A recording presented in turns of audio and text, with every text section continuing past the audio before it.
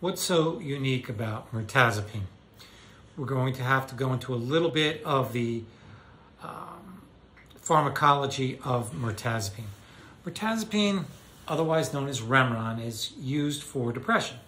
What's so interesting about mirtazepine? Well, let's talk about what it does. It is called a NASSA, N-A-S-S-A, a neuradrenergic serotonin-specific antagonist. What does it do? Neuradrenergic. What does that mean? It blocks the alpha-2 receptor. It's a neuradrenergic receptor. It blocks both the homo and the hetero presynaptic autoreceptors for both serotonin and norepinephrine. The homo receptor, autoreceptor is for norepinephrine. The heteroreceptor is for serotonin. The norepinephrine receptor is in the midbrain, the locus ceruleus, and it's there's an alpha-2 blockade there, and the dorsal raphe is the serotonergic cell bodies where it blocks the alpha-2 receptors there. And what does that do? When you block the alpha-2 receptor, that is blocking the inhibition. So that receptor, when it's blocked, it doesn't produce norepinephrine, serotonin. But when you block the blockade, and that's what we're doing, we're blocking the antagonism, blocking the blocker. Let's do an example. Here's the receptor wanting to work, and here's the blocker. It doesn't get through. When we block the blocker, it gets through. That's the basic pharmacokinetics of what's going on. And what that does, it increases serotonin and it increases norepinephrine. And that is considered to be the neuradrenergic antidepressant quality. So when you block the alpha-2 receptor, and that receptor is an inhibitory receptor, so when we block the inhibition, we increase norepinephrine and serotonin, and that has antidepressant qualities. Then it does something else. There's a histamine receptor that it blocks, the H1 receptor, and it blocks that receptor, and that makes mirtazepine, otherwise known as Remeron, make people gain weight. It also helps decrease anxiety, and it helps people sleep. So now we have the first component would be the alpha-2 blockade, both at the homo and hetero receptor, blocking the inhibition. That increases norepinephrine and serotonin. Now we have the H1 receptor, which is blocked, which is basically a histamine receptor in the lateral hypothalamus, increasing appetite, increasing weight, decreasing anxiety, and makes you sleep. It sounds pretty good, except for the weight gain. Now, selective serotonin antagonism. Which serotonin receptors does it block? The 5-HT2A and 2C. The 5-HT2A is responsible for, when it is blocked, that contributes to decreased anxiety, decreased depression. It also makes you sleep better. 5-HT2C receptor, which is, by blocking, you're blocking the inhibition and increasing serotonin in some ways. So the 5-HT2 receptor is blocked. That makes you tired.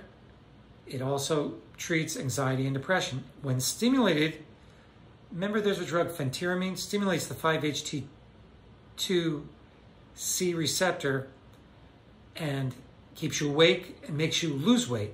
So when we block that 5-HT2C receptor, makes you gain weight, decreases anxiety, decreases depression, and makes you sleep.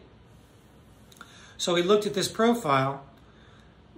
We have the histamine blockade, increasing appetite, decreasing anxiety, decreasing, helping you sleep, decreasing insomnia. That's great.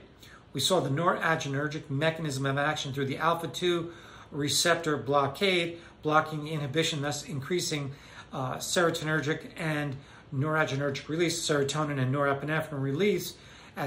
We block the inhibition, thus increasing norepinephrine and serotonin. That's the mechanism of action of the antidepressant. And the secondary antidepressant reaction, the 5-H2A and 2C. And we find that that helps anxiety, depression, but also with sleep. There's another drug which I use when I want to help people sleep that blocks the 5-HT2A and 2C receptor without causing weight gain and drowsiness the next day. That's called trazodone. And it doesn't seem to put on weight. So we see what mirtazepine does, brand name Remeron, and we see its receptor profile by blocking these serotonergic receptors and by blocking the histamine receptors and blocking the alpha-2 receptors.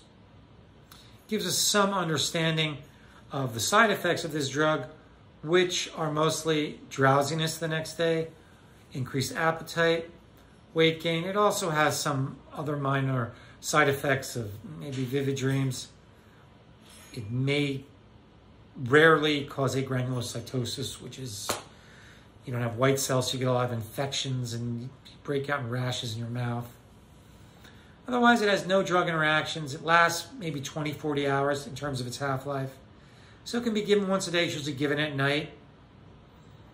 There's something called California rocket fuel. That's when you mix this drug, because of its specific receptor profile, with phenylphexine that blocks the reuptake pump of both norepinephrine and serotonin. And that's considered to be a very powerful antidepressant, that combination. Alone, mirtazepine, otherwise known as Remeron, is really not that good of an antidepressant. I use it in people who maybe can't sleep, maybe they have poor appetite, they're depressed. I usually have to use it as an add-on drug. I give it in doses of 15 to 45 milligrams. There are better ways to put people to sleep affecting these serotonergic receptors called trazodone, so I mentioned that. There's also my sleep video. Then there's also the adrenergic video, the flight or flight video, the alpha-1, alpha-2, beta-1, beta-2 video that you might want to watch. But that was a little bit what I wanted to talk about mirtazepine, so that people would have an understanding of how that drug works.